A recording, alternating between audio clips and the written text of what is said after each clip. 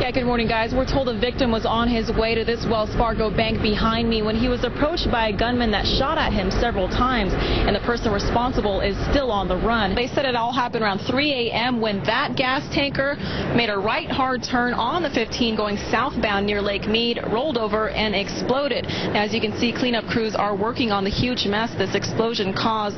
Earlier, when we arrived on scene, you could see thick, heavy black smoke from miles away. Now, the truck was engulfed in flames, and we talked to some people who were in the area just moments after it all happened. I was watching TV, and when I watched in stereo, so I got 4 speakers going, and I heard this thing through my speakers. Oh, 4 or 5. It's loud. It's pretty scary, man. I was scared. I didn't know what was going on. I thought it was maybe a terrorist attack or something. Now, the truck had 9,100 gallons of fuel in it, and the driver, believe it or not, walked away unharmed. Now, they are letting traffic go through on 15 northbound, but 15 southbound is still closed.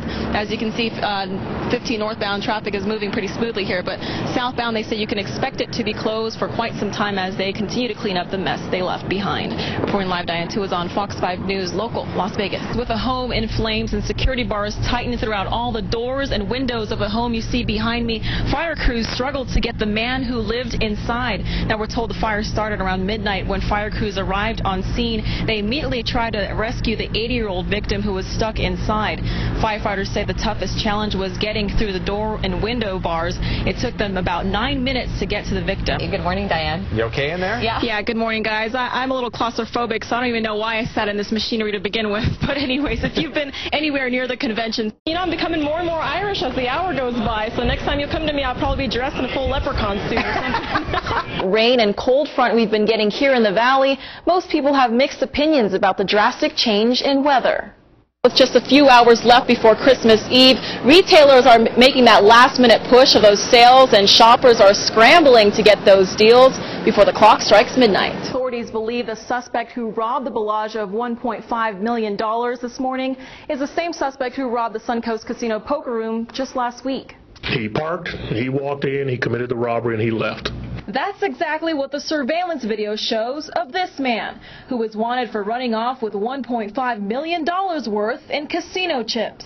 The suspect arrived on a motorcycle and parked just outside the North Valet, and the suspect was also wearing a full-faced motorcycle helmet. He then entered the casino and went directly to a craps table where he confronted several patrons with a firearm. People were already kind of suspicious on who he was because he was walking through a casino hotel with a helmet on, and who does that? That's when authorities say it took him no more than 3 minutes to swipe the craps table clean of casino chips before jumping right back on his motorcycle and leaving the scene without a hassle. But authorities believe they've seen this man before. This is believed to be the same suspect that robbed the Las Vegas Suncoast Casino poker room on December 9th, 2010 at approximately 12:30 a.m. by similar means. In this event, he was also operating on a sport bike motorcycle. But those who work in the gaming industry say the suspect won't get very far with those casino chips, since most of them can easily be traced. Most of them have RFID, which is radio frequency identification tags on them, so that you know whether or not what chips were stolen.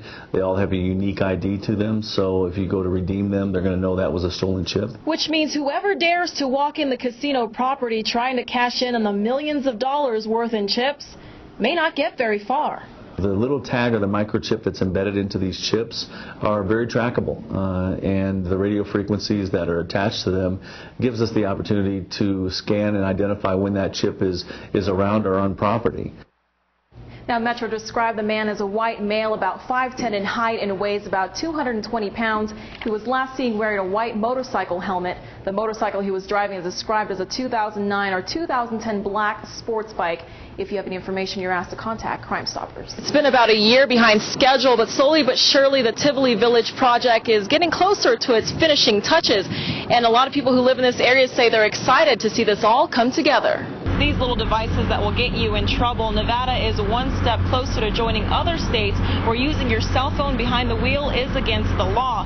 There's a dip in the wedding industry, but wedding chapel owners are getting creative with attracting more business. Good morning, I'm Diane Tuazon. I'll tell you all about it coming up next.